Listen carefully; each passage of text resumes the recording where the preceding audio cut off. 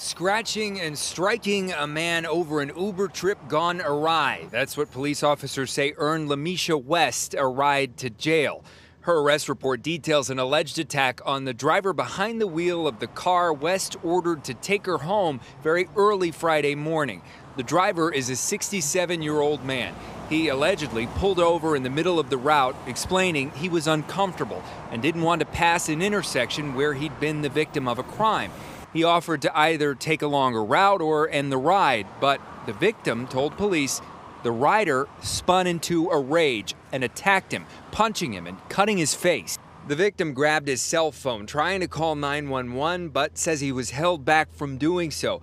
All the while, though, the phone was apparently capturing an audio recording of everything as it happened.